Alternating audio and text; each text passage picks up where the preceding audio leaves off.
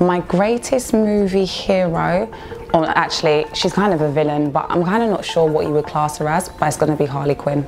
Birds of Prey, one of my favorite films. Me and Antoine did it recently, and I think she is amazing. I definitely think I'm like Harley Quinn. In fact, I even have a baseball bat. Not that I've used it.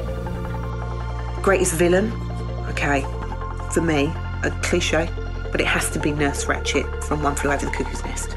That is one bad bitch.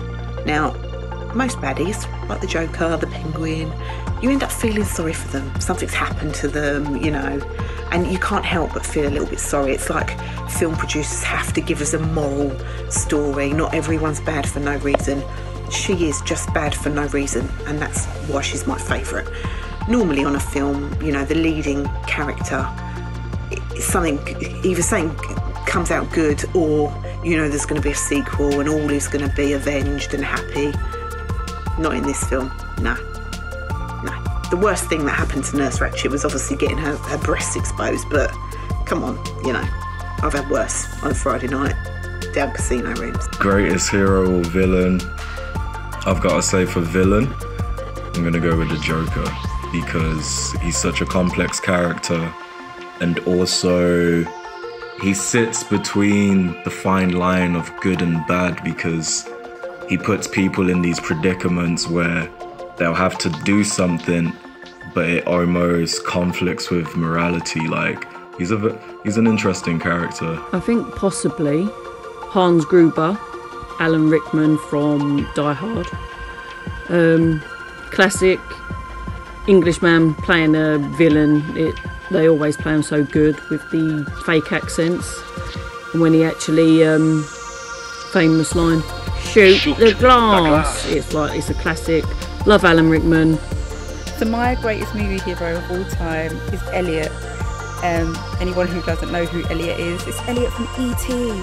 He is just the best hero ever. So not only does he find this little alien, and even that in itself, he doesn't care that the thing's strange. He doesn't care that it's a creature that he hasn't seen. He's not scared. He just has a bond with it, and just like really takes care of it. And then when E.T. is missing his home, although Elliot could be like, no, you're my pet as a little boy, and you know, I want to keep you and all of that, he literally helped him to escape and to get back to his family. And I just think it's such a lovely story. I cry every single time I watch E.T. and I just think that Elliot is an example to us all. So yes, he's my favourite movie hero of all time. And it's easy, it's Batman, no two ways about it. I like him the best because he is just a man who is brilliant, as opposed to an alien with special powers or enhanced being or anything like that. He's just a man, but he's great. So the greatest hero in my eyes is our princess, our general, Leah. Without her, the rebellion would have been nothing but two droids. She kicks ass, she saved Luke's ass on more than one occasion, and how could we forget the immortal bikini scene with the hair? I mean, Carrie Fisher was amazing. There could only be one person who could have been Leia. Yeah, and she's just everything you need someone to be. She's just kick-ass. Now, for those of you that know me, it's second nature. I wouldn't even need to say it. It is Superman, the Man of Steel, Kal-El.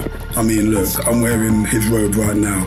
However, I'm not going to go for Superman. I'm going to go somebody else. The movie Gladiator. Excellent movie. Russell Crowe, not one of my all-time favourite actors. However, the way in which he played that character was amazing. And the reason why I chose him is he didn't back down, didn't give up. His family was unfortunately slaughtered, murdered. However, it was the revenge that was in his mind that pushed him forward and made him basically win the day. She's not quite your traditional villain that you would think of, but she is pretty much a bad person, but I think she's brilliant. So I'm going to have to say Roxy Hart from the 2002 movie Chicago, played by Renée Zellweger. But I just love the way it's all very clumsy. She manipulates the system and her poor husband. She claims to be pregnant, she plays the press and just kind of gets into all the kind of jazz and, you know, circus act around that. The character is just incredibly witty, scatty and selfish. And when she is freed from jail after riding on everyone she needs to get where she needs to get, she manages to achieve her dream of being a star with former prison mate Velma Kelly, played by Catherine Zeta-Jones. I also love the fact that it's got a good kind of female cast and the way that the music tells the story as well. Right, I'll probably go villain, Thanos. Something on a scale like that, just because a lot of times in the comic book films you get a lot of silly take over the world or chaotic motives for the big bad, but in this one you actually had someone who had a point.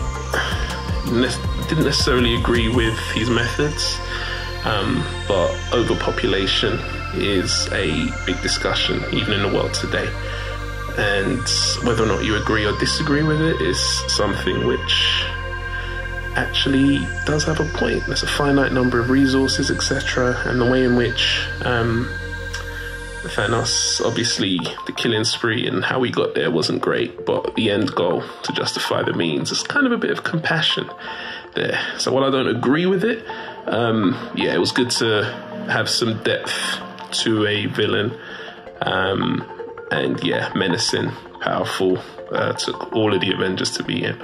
So yeah, Thanos. It's easy here to think of superheroes and action stars, but I'm going to go slightly in a different direction and say George Bailey from It's a Wonderful Life. I think it's really important to highlight a figure whose entire story is just about being a great person. It's really inspirational, seeing the struggles that he goes through and overcomes, and the end of the film where he realises the impact he's had on all the people of the town makes me cry every time, and it makes me want to be a better person myself. He's a great man.